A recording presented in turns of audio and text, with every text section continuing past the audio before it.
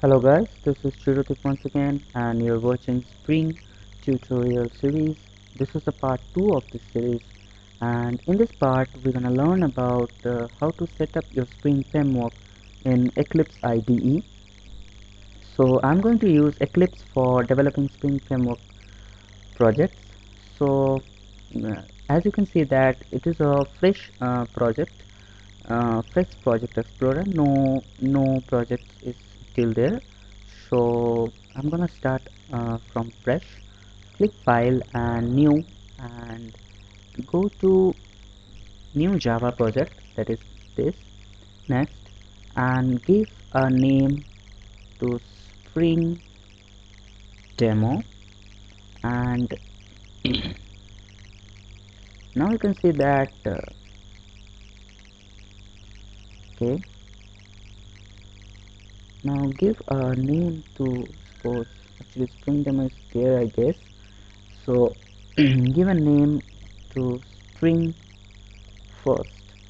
Now I'm going to use Java AC 1.6, and there are lots of execution environment there. Make sure you choose Java AC 1.6 and click next. There is a source folder that is created, and click finish. So do you want the perspective now? No, not necessary.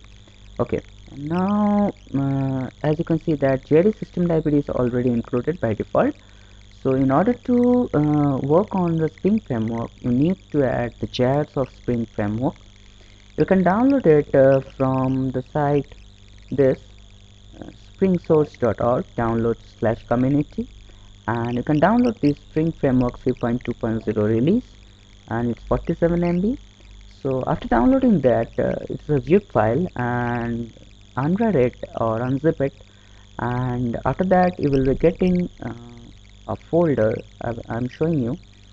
So in order to do that, you have to go to property of your project folder and click library, and you have to add a library here, and make sure this is a user library because we are going to create it, and there is a user library. Now click new, and I'm going to give name as a Spring. Now click OK.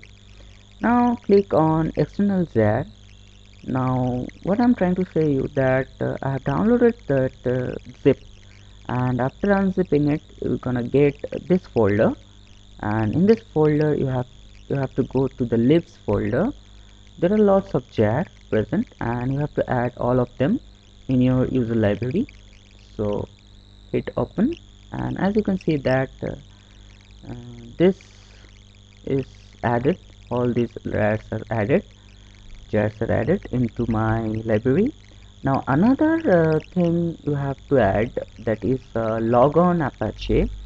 We're gonna need this logon directory also, and you can download it from here, that is common login commons.apache.org. You can download the stable version, that's the binaries, and according to your Linux or your Windows you can download this for Linux and this for Windows. And after downloading this, you're gonna need to unzip that, and I have already unzipped it, and you can see that sorry, you can see that in this folder, particularly after unzipping it, you're gonna get this folder, and I'm gonna need this file commons login 1.1.1 to for the Spring framework.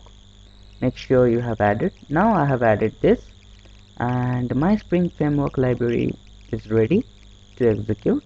Now select and hit OK and click finish. So my Spring library has been added, and click OK. So Spring library has been added over here, and we are now ready to code our first program. So from the next tutorial onwards we're gonna be coding. Before that, I have to give another idea to before starting my code. So make sure you watch my second tutorial, and make sure you just installed all the necessary jars and downloaded it from the sites, and make sure that that's all are properly in manner. So that's all for this tutorial. Thanks for watching and have a nice day.